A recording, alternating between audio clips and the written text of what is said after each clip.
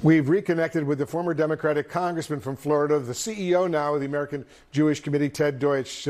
Ted, thanks once again for joining us. What would a potential ceasefire in Gaza mean for the rising tensions we're seeing all across these college campuses here in the United States?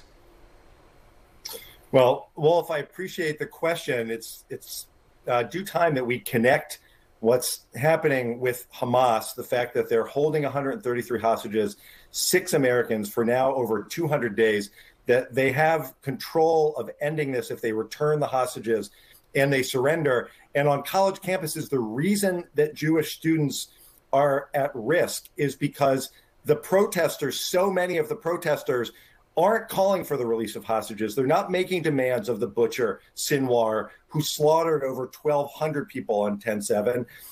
They're calling for more 10/7s. They're calling for action against Zionists. They're calling for intifada and more terrorism.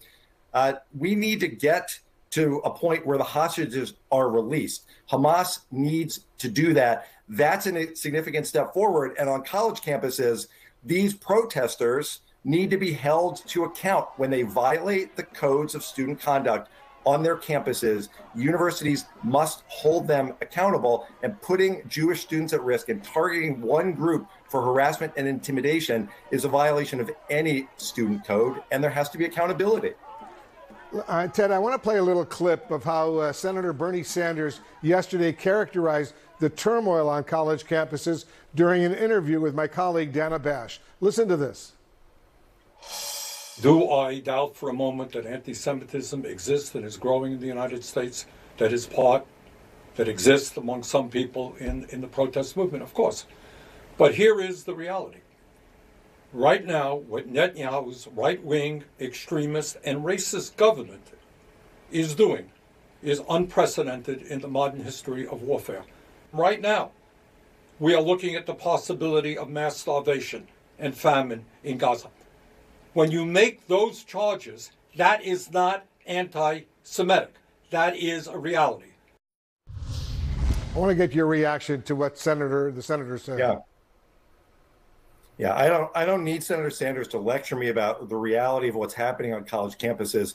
I spent time with students from Columbia, from Rutgers, from Brown last week, and it is not peaceful protests that has people screaming for more 10/7s, a 10/7 every day, 1,000 10/7s, 10,000 10/7s. It's not political discourse to tell Jews that they should be gassed. It's no free speech expression to say that Jews should go back to Poland, where 90% of the Jewish population was slaughtered during the Holocaust.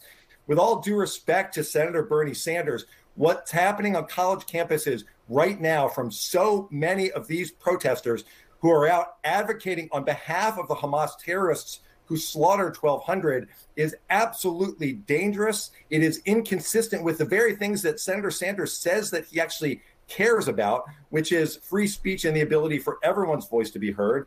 There is not another group. Let me be clear about this, Wolf. There's not another group that would be the target, the focus of this kind of harassment and intimidation, where people would look for some justification for it. It would rightfully be condemned. That's what we all, including Senator Sanders, that's what we all need to do right now about what's happening on campus, so that the campus can be a place where every student is respected and no students are silenced, certainly not just because they're Jews and support Israel. Senator Sanders says he was emphasizing his and many others' outrage over the enormous civilian casualties in Gaza.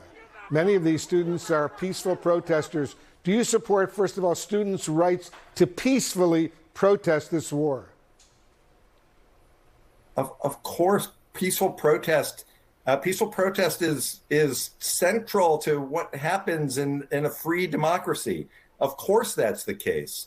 But when these students, and let's be clear, they're not all students. A lot of them are outside agitators as well. But when anyone takes a position that puts an entire group at risk, that calls for terrorism, that applauds what happened on 10/7 and applauded. Literally, there was applause heard when the announcement was made that Iran was launching close to 350 missiles and drones at Israel, when they're learning to say death to Israel in Farsi, when they're celebrating the Houthis, a terrorist group, and they don't spend a second calling out Hezbollah or the Houthis or the militias in Syria, the Iran-backed militias, or the militias in Iraq.